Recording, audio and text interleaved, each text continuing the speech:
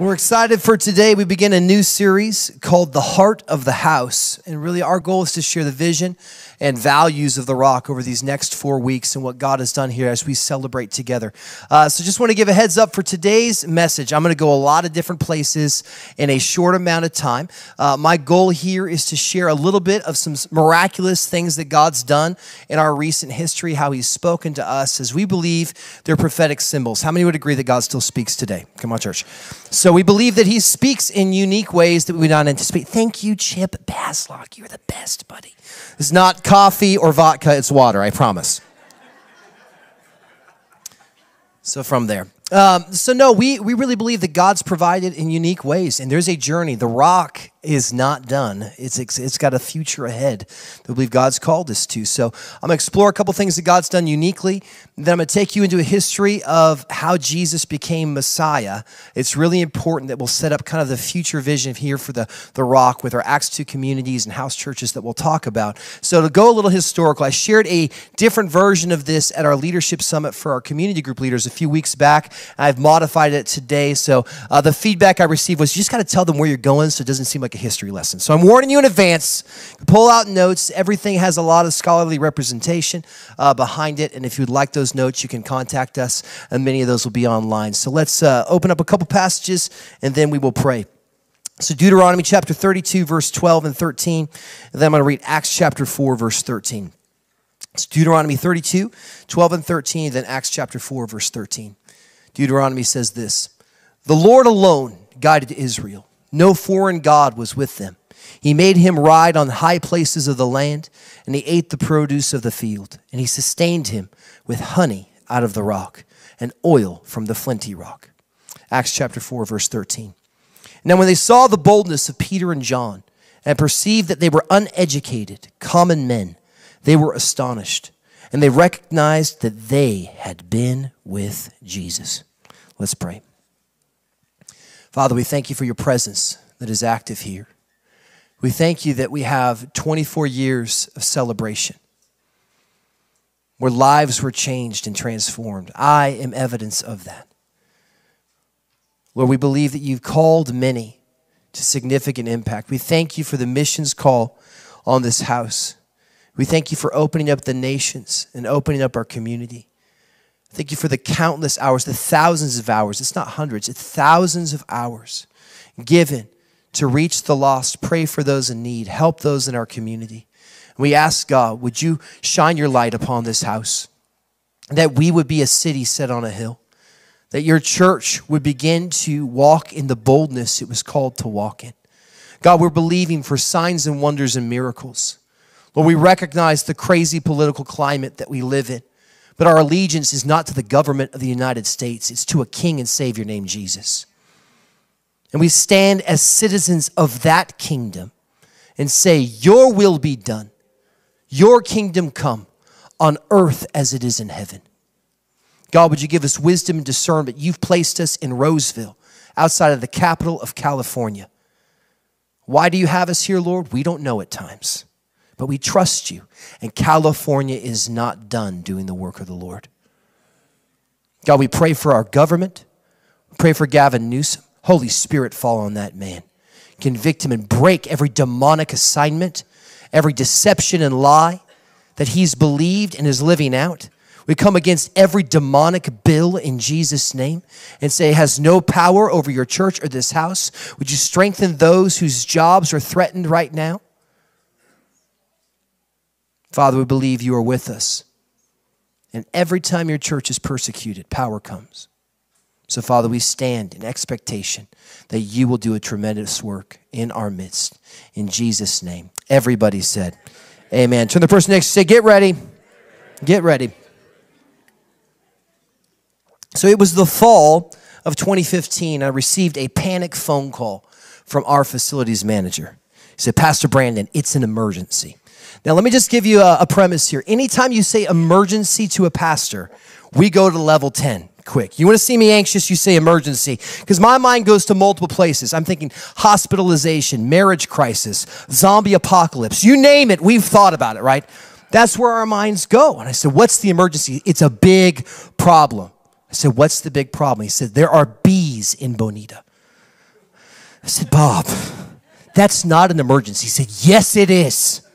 I said, well, how bad can it be? He said, there are bees everywhere throughout the offices. I said, well, let's just hire an exterminator. He said, that's the problem. We brought one out and there's no hive to be found. I said, well, okay, what do we do? He says, we need a specialist. I said, well, let's find a bee specialist. We got to find one somewhere. So we call around. It turns out somebody in the church knows this bee specialist in Marysville. So he comes in literally like the Ghostbusters, right? He comes in. He's all mysterious. He says, okay, let's check out this bee problem. So we go up to the offices, and he's looking around the corners. He says, okay, there's entry points. Okay, let's go. I need to go up to the roof. So he goes up to the roof, and as he's there, you ever see somebody that's really cautious, and you're trying to figure out what they're thinking? He's walking real slow on the roof, right? He says, it's what I thought. I can't believe it. And Bob's like, what? Can't believe what? He said, I can't believe this. I've heard of this, but I've never seen it. We need to go back down to the offices. They go to the offices, and he says, feel this. He puts his hand on the wall, and Bob puts his hand on the wall. He's like, feel what? He said, feel this. And he grabs Bob's hand, presses it to the wall, and Bob's hand indents into the wall. He says, the reason there is no hive is because the bees have turned Bonita into its hive. He's like, what do we do? He said, we're going to come at night, suited up. This is like a Men in Black situation. We're going to come at night, suited up. We're going to have smoke guns. I mean, this sounds like a discotheque party, right? And he says, we're going to come in, we're going to remove all the panels of the wall, and we're going to remove the hive. Bob says, let's go. It's not this Bob, a different Bob. Pastor Bob would say, no way. That's what he would say. He said, sorry, I'm out of here. So they suit up. It's nighttime. They bring in another facilities guy to come in, and they're all suited up. They have the smoke guns. They open up the walls, and as they open up the walls are dripping with honey. I mean, dripping, dark, thick honey. He said, grab the buckets. So they grab the buckets, and they start taking shovels, and they start scraping honey off the walls into these buckets. You know, this bee harvester is like, I got a score in this honey, right? So he takes that asbestos honey, most likely, right, as in this different jars. They clear out all the bees, seal up the walls, and we think our problem is solved, right? Well, we didn't think anything of it. It was just a weird excursion. Who has honey in the walls of their church? Well, a few months later, our friend Sean Smith comes out to speak at the church. If you've ever heard Sean before, he's a well-known evangelist. He operates in the prophetic, but he wouldn't say that's his primary gift. And as he's speaking on a Sunday morning, I'm sitting next to Bob. He says, I just get this strange word, and I just have to share it. The Lord says there's honey in the rock. And I think it's a verse somewhere, but there's honey in the rock. So I pull out my Bible. I'm on Google. I'm searching honey in the rock, and I come across Deuteronomy 32, 12 and 13.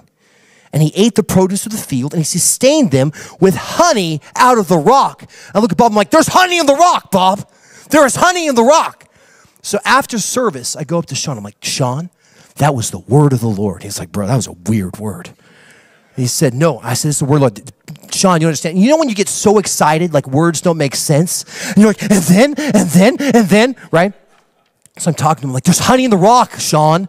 He's like, yeah, man, great verse. I'm like, no, you don't understand. There's honey in the rock. There's bees in the rock. And he's looking at me like, I'm like, hang on one second. Let me get this. So I run upstairs. I'm like, Sean, there was literally honey in the rock of Roseville. They were in the walls. Honey was dripping from the walls. And this is the honey that we extracted from our walls. He's like, that's the word of the Lord. I said, I told you it was. So we take this verse and see honey is this dominant symbol throughout the Old Testament of God's abundance. And God has promised us to live an abundant life. The problem with the word abundance is we look at it in a Western worldview, which means materialistic blessing. God has called all of us here to live an abundant life. And that's coming from the mouth of a Messiah that was not living in luxury. Foxes have holes, birds of the air have nests. The Son of Man has nowhere to lay his head. There was access to something greater than material possession that Jesus' Spirit offers. I took a John class from a scholar, and one of the main themes is abundance. And he said, I don't know if you understand this, This is megas abundance, or mega, or great abundance that God's Spirit provides. He says the best picture to get you to understand the abundant life that God's Spirit provides is, you ever go to one of those yogurt places where you get to fill your own cup? Love those places, right? He says, imagine getting the largest cup you can get. And you go up to the yogurt machine and you pull down the lever, and right when it fills up, it just keeps going and going and going, and you don't stop holding down the lever. That's the abundance that Jesus' Spirit is promising to us. That's the picture of provision, that we have access to a spiritual inheritance that's far greater than any materialistic possession. That's what the abundance looks like. God promised honey and abundance in the rock. Well, we moved on from that, 2015, 2016. We'll move on further. A friend gives me a dream and says, God says there's honey in the rock of Roseville. I was like, yeah, I've heard that story before. He said, no, I had a dream that the stages were dripping with thick honey.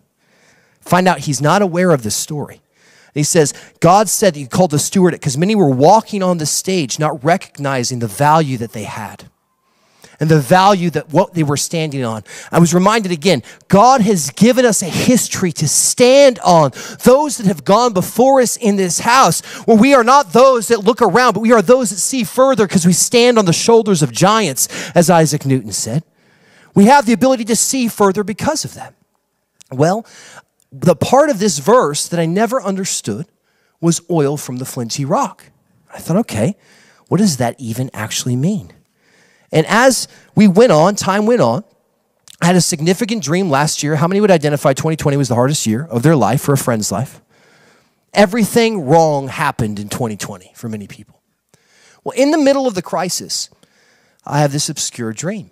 And in this dream, I'm with national leaders in a house. Thought that was symbolic. Persecution has broken out on the church in America. It's a time of crisis. And as we look to the leaders, no one knows what to do. And I looked to the person that was leading the room and I say, I have the word of the Lord. He said, now's not the time. As they continue to talk, he looks at me and says, share your word. And I stand up before these national leaders and I said, listen, the enemy has come to steal the oil of the church. Just like in the movie, There Will Be Blood. And I will not go into this again. I've done it before. It's a very long movie and I give the whole plot line.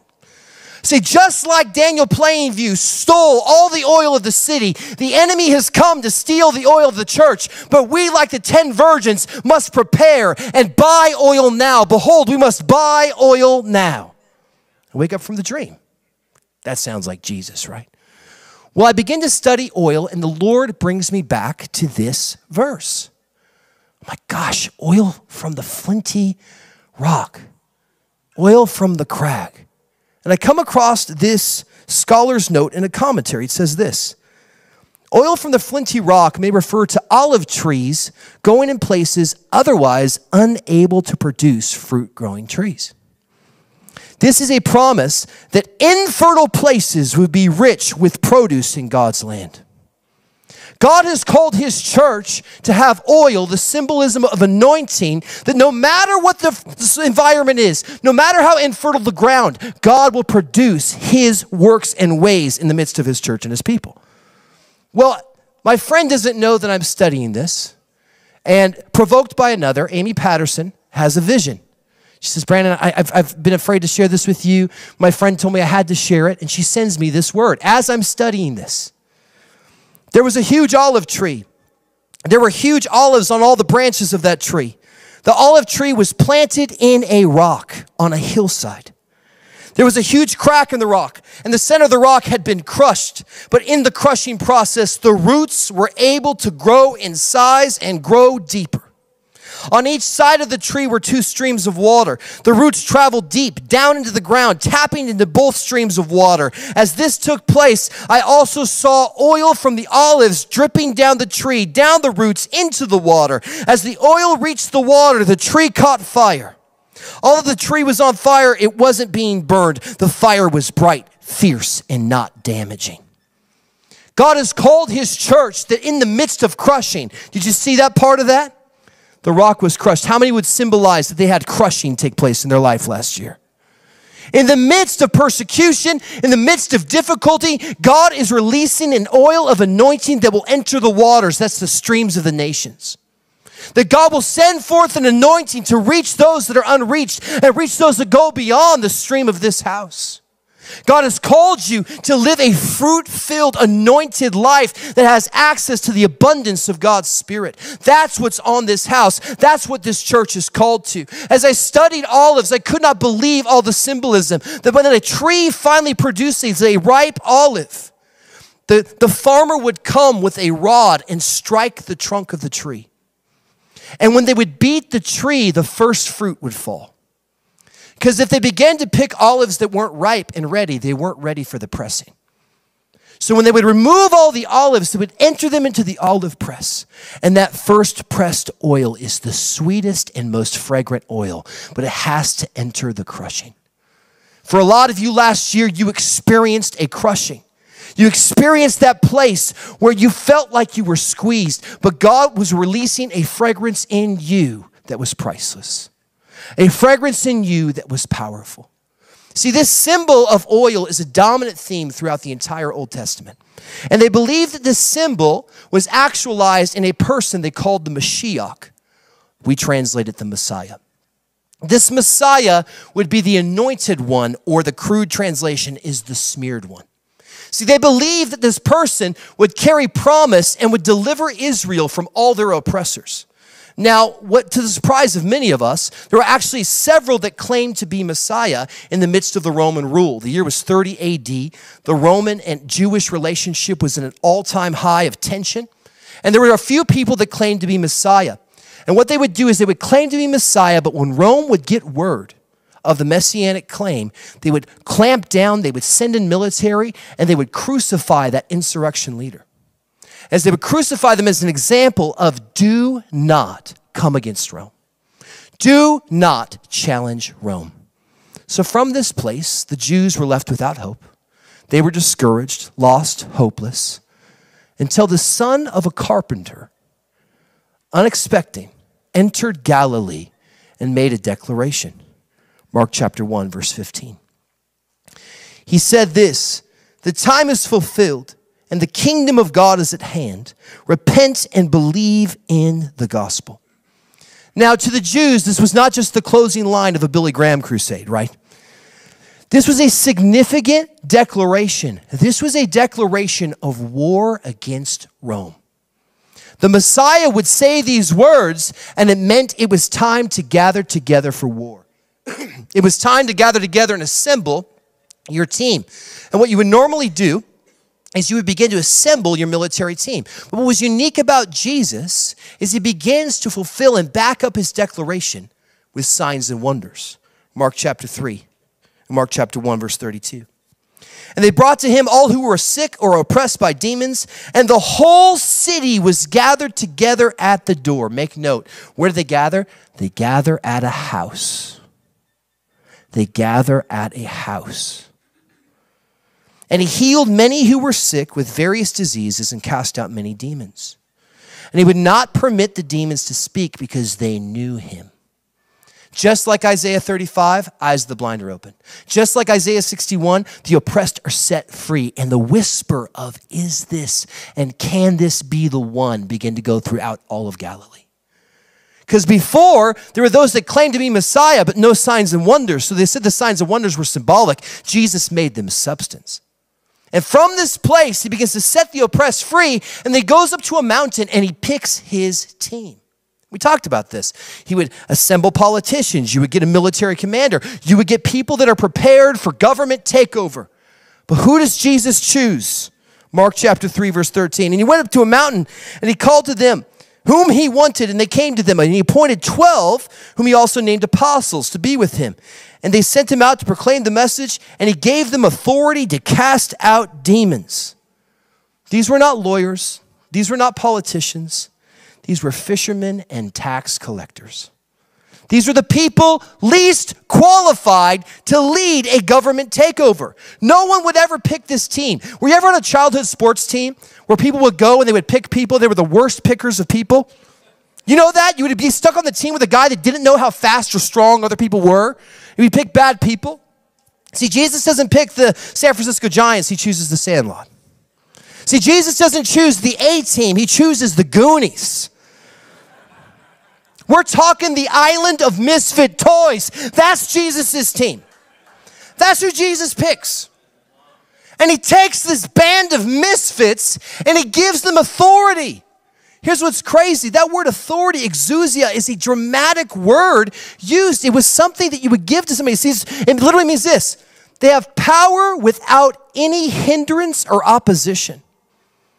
See, someone that had exousia, they would literally use it to describe the crows and the ravens that would fly without resistance and knew no bounds.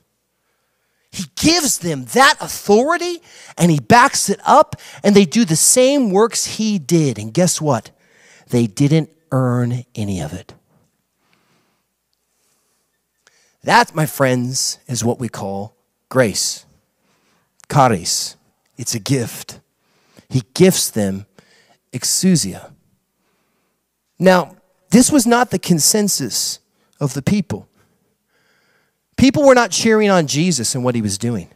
So much so that his family calls him crazy. Mark chapter 3, verse 21. And when his family heard it, they went out to restrain him. They literally are trying to arrest Jesus and put him in an asylum. That's what this is implying. And they said, for the people were saying he is gone out of his mind. The word here for out of his mind is one word, ekstemi. It's where we get the word ecstasy. Literally. And it's like Jesus is out of his body. He's gone crazy. They are literally communicating he is a danger to himself and others. But Jesus evades the crowd. He moves on. This becomes so divisive that John is actually the one that best records this. It says in John 7:5 that his brothers publicly rejected him and rejected the call on his life. So literally, you not only have the opposition of the Pharisees and Sadducees and many others, you now have your brothers saying, I lived with him. He's not the one. That's what's taking place. But they cannot deny the ministry and the power that Jesus is walking in. So what takes place? John 19, we see that Jesus on the cross entrusts John the apostle with his mother Mary. Why does this happen? This is what many people don't know. We lose it in translation here. The main reason is this, because Jesus' family have rejected Mary as their mother as well, because she's given allegiance to Jesus. So his family said, Mom, if you want to follow him, you're not with us. And he has to entrust his disciples, John, to take care of his elderly widowed mother. That's what's taking place. This is the situation we're facing. However, Luke changes the story. As we know that the resurrection takes place, there's a subtle comment he makes that is truly profound in Acts chapter 1, 13 and 14. Here's what happens. It says, and they went to the city and they gathered together to pray in an upper room, and it lists the apostles. But verse 14 says this, as they constantly prayed together with certain women, including Mary, the mother of Jesus, as well as his brothers. What happened? The resurrection was so real and so convincing that his brothers humbled themselves and gave allegiance to Jesus and welcomed their mother back in. That's how significant the resurrection is. You can talk to apologists and they'll try to prove the resurrection. We believe that the New Testament is historical documentation. The problem is when we look at historical documentation, we look at the Bible as a whole. That's not how documentists actually look at this. You have to look at each epistle as a record of history. So when you break that up, one of our greatest proofs of the resurrection is actually found in one epistle, the epistle of James. Why is this? We find that James is the apostle of the Jerusalem church in Acts 12 and Acts 15. So from this, what does it say? James 1 opens up. James, a slave of God and the Lord Jesus Christ. James now refers to his brother as his Savior. Normally, when a Messiah would die, his brother would take over the claim, and they would anoint the oldest brother, the one to succeed them. But James is acknowledging his brother came back from the dead. Not only James, but his brother Jude. in Jude 1 says the same thing. The resurrection was real, my friends. So much so that James was thrown off the temple court and died a martyr in AD 62 because he believed the resurrection was real. They no longer referred to him as brother, but king. From this place, we see the New Testament church take over the Roman Empire. They literally take over the Roman Empire. In 300 years, they see the complete transformation of Rome, so much so that the famed historian Rodney Stark, who was not a believer, said that 51% of the Roman Empire before Constantine legalized it became Christian. It's a big deal. Transformation takes place. And people wonder, why did the gospel spread? Why do they have so much power? How did they do that? People have analyzed this for centuries, but it's found in one simple verse that many overlook. Acts 4:13 says this, "And behold, now they saw the boldness of Peter and John and perceived that they were uneducated, common men. And they were astonished, and they recognized," this is the key, "they had been with Jesus." Were they educated? Nope. See, the world doesn't need your education, they need your transformation. The world is in desperate need of a church that is living, real, and active. They don't need our entertainment. They need an encounter with a living God. And it doesn't come from those that are qualified, but disqualified. Here's the deal. No one's accepted on the team unless you have a messed up life. If you think you got it together, find another church. Jesus says, you're imperfect. Good, I'm perfect. I'll make you perfect. He comes and meets us in the lack. He's not looking for the arrogant. He's not looking for the overqualified. Jesus grew his church, his ecclesia, not through the hands of professionals, but the people. He removed the power from the professionals, the Pharisees and the Sadducees, and he gave it back into the hands of the common men. Those that were uneducated, unequipped to see the world changed and transformed. But the key is this: you had to be with Jesus. If we're going to see a church that sees an olive tree light on fire, we have to spend time in his presence. He's called us to live from a place of abundance. He's called us to live from a place of anointing. And when we begin to understand what he paid for, we'll walk in the authority the disciples did, because he paid for it on the cross. We all have access to it now. A mentor that's passed gave me this word once. He says, listen, the journey of the Christian life is discovering the mountain of victory you stand on. The journey of the Christian life is discovering the mountain of victory that you already stand on. And the way they took over the world, the way they saw transformation was not a temple gathering. It was at the table, my friends. And they begin to open up their homes, as we recognize in Acts chapter 2. And house to house, they saw transformation take place. They saw signs and wonders move. We believe that this church is called to see Acts 2 communities in every neighborhood throughout Greater Sacramento. That as we begin to have Acts 2 communities that are emerging with uneducated, common people, we will see the power that Jesus promised in the neighborhoods he's called us to reach. Right now, we have 11 amazing communities. Here's a picture of what we have. We believe God's called us to double this by next year, that we will see in every surrounding area. You can show the next slide. Acts 2 communities throughout every area in our region. The only way that's accomplished is if you answer the call. If you feel unqualified, good. That's a prereq. Feel uneducated? Good. Neither are Sean or I or Pastor Bob. Mark's got the college education. And Dr. John makes up for it all, so that's fine.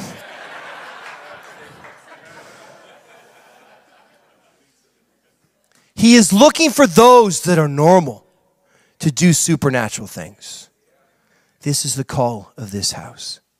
And as these Acts 2 communities take root and we see the anointing start to move, God's going to awaken a calling in many that are sitting here and watching online.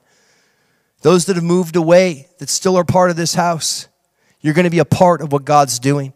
That call to be a pastor, will awaken in you. That fivefold gift that we believe is still working today, because our job is to equip the saints for the work of the ministry. And from that place, you will begin to fulfill and see, and we will see many of these Acts 2 communities become house churches. The Rock of Roseville, we know the original vision was to plant 1,000 churches. We believe that same vision's apart, but it's changed. It's been modified. The church, the Rock, will be a church of house churches. Then when you come on a Sunday, Sunday's not going away. It will be a gathering place that represents many more communities throughout the region. When you watch online as we build our online community that we'll be launching this fall, you'll be a part of a network of churches that meet and gather in homes and buildings on occasion. Now we know when we say house church, lots of complication comes up. People say, what about the finances? What about church structure? We know it comes with questions, and we are seeking to solve them. But church, if we don't take a risk right now, the church that you've known, capital C in America, it's going bye-bye, friends. Let last year be the wake-up call. And God has been preparing this house to think about what the future holds. And it starts with many here responding to the call that God's already been stirring. Let this be words that affirm what God's been communicating. Let's stand together as we share this last passage. I was sent a video by a friend this week. And he said, this is a prophecy. We don't know when it's from. It's probably recorded in the last 10 to 15 years. He said, I believe this portion is for you. And as I listened to it, I just wept before the Lord. You know when there's those words that come at the right time and the right season? How many of you have ever received a word before and it's old and you come back to it and it feels fresher than it ever has been? So I started listening to it. I try to find it. It's not written down anywhere. And as I'm praying, the Lord just said, you need to pray this over the house of this church, because he's going to unlock things inside of us. Now, I've removed the name of this prophet, because anytime you bring up a prophet's name, we look at the man, not the message. And that becomes distracting. Listen, the problem why we don't receive a lot of prophets anymore is because we've given them the place of teachers and theological experts, which they're not. They're supposed to be prophets. And that's a misuse the church has done. So from that, I want us to close our eyes and just put our hands on our hearts. I'm going to read a portion of what was spoken.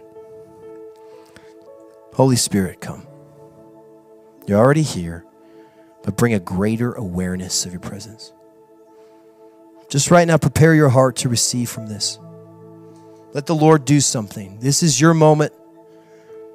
We're not a ministry leader. Not a prayer team members laying hands. The Holy Spirit's laying hands on you right now. Jesus, send your angels in this house. Each and every one of you have gifts. And it's time that not only one or two gifts are revealed, but the whole body is called to walk in the gifts. When we were saved, gifts were given to all. You see, the real fathers are going to unlock the gifts that have been imprisoned in you by a religious spirit all of these years. You have many teachers, but not many fathers. The real fathers are going to unlock you. They're going to turn loose sons and daughters. Every one of you has a different gift. If you all come together, we have the whole shebang. The gifts have been imprisoned, listen to this, by the religious spirit. Legalism, opinion, debate, judgment, and criticism. These are the 5 things that religion is. What God is after is his own system. Prophets, apostles, evangelists, pastors, and teachers. We're going to need that anointing. It is the calling, not the mantle you need. You need the calling, and you need to answer the call. Do not seek another's mantle. We only need one of that kind. We only need one of me. We need one of you. We need all of you coming together. Many are called, few are chosen. Every born-again Christian has a calling. And when you answer the calling, you will answer it in the furnace of affliction. Isaiah 48:10. Behold, I've refined you, but not as silver. I've tried you in the furnace of affliction, says the Lord. If you hang on to that furnace, then you are answering the calling, and you also will be chosen. When you answer the calling, it's like the opposite happens to you. the testing, the trials, the persecution.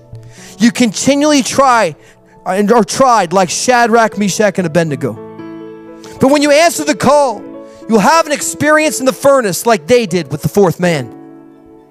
You determine your destiny by your faithfulness.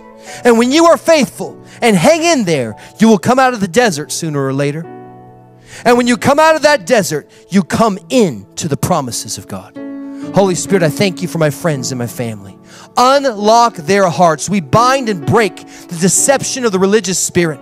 We come against legalism and criticism and all those things that would interfere with the call. And we say, release your church to walk in true power and true anointing. God, we believe you're going to raise up a church that's not bound by legalism or restriction of the government, but a church that cannot be contained like you did in China and you are now doing in Afghanistan. God, you would do a work that cannot be stopped by anything the government would require. But God, you're releasing your sons and daughters to be apostles, prophets, teachers, evangelists, and pastors. God, do your work. Have your way. Holy Spirit, move in and throughout this body. We thank you for 24 amazing years in this house. But God, we're expecting, it's not this house, but houses you're going to release. So Holy Spirit, do your work. Have your way.